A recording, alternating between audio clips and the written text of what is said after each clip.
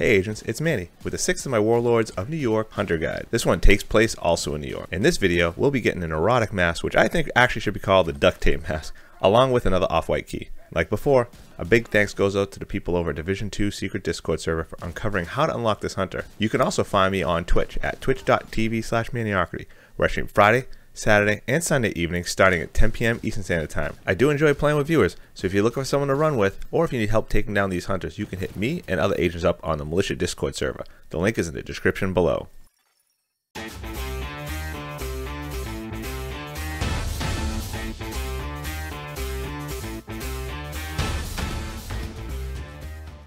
This was not a hard hunter to kill, but just annoying with 3 different time gates in order to unlock it.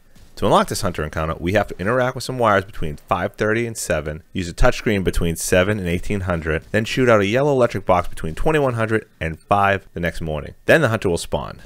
This was a weird one for me because I actually one-shot the hunter, so I still recommend playing on normal difficulty because the hunters do scale with world difficulty. I did use gunner specialization for the foam nade, which I never used, and the 50-round LMG clip. My build isn't min-max yet, but I'm really focusing around crit and the LMG for burst to take down the hunters. I'm using an MG5. The first thing I suggest doing though is capturing the boathouse control point because we'll use the fast travel between a few locations to make things quicker. And with the time gate, we don't want to be wasting any time completing activities. Alright, the first activity we have to complete between 5:30 and 7. And of course you use camera mode to determine what the time is. Once it is, we're going to actually go to this point in the map, fast travel the boathouse, and run over.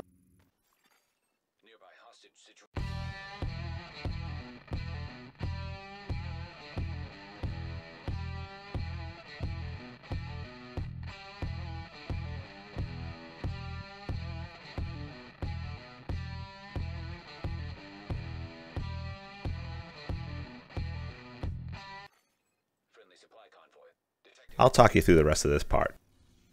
Once you're at this location, run straight ahead. We're going to skip these ladders because we're going to go up to the second floor here. We're going to climb up this rope, which actually goes all the way up to the place we want. Take a right around here, across the bridge. A left, a right, into the building. Straight ahead, and on the right hand side is the panel we have to interact with.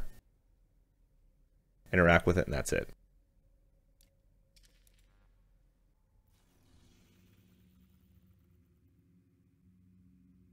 Once that's done, we're going to head over to the Trinity Church for the next part.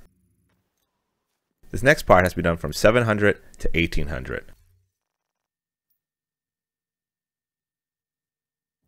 Once it's the correct time, we're going to be in the Trinity Church. We're going to exit the fast travel location, run over to the east exit, take a left, and quickly on the right hand side is the touch panel we have to interact with. The next part will take place south of the Boathouse CP, but cannot be completed until 2100 hours.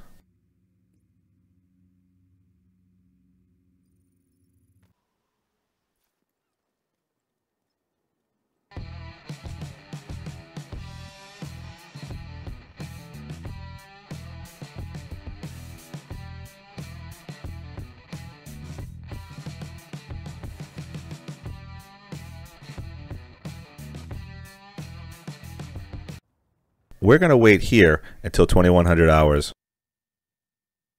Once it's after 2100 and before 5 a.m., shoot the yellow box on top of the steeple and the hunter will spawn. I'd actually love to give you some insight into this hunter, but honestly I have none. It was the easiest one I fought so far and the first one I one-shot. Usually I have to figure out where they spawn, and I throw a riot foam nade on them, but this hunter never used skills and I kill him very quickly. If you know his skills, please let us know in the comments below.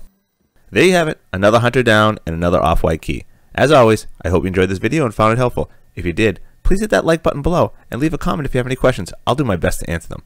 If you'd like to see more content like this, then please smash that subscribe button. And as I mentioned earlier, you can also follow me on Twitch at twitch.tv/maniarchy, where I stream Friday, Saturday, and Sunday evenings starting at 10 p.m. Eastern Standard Time. Until next time, agents, happy hunting.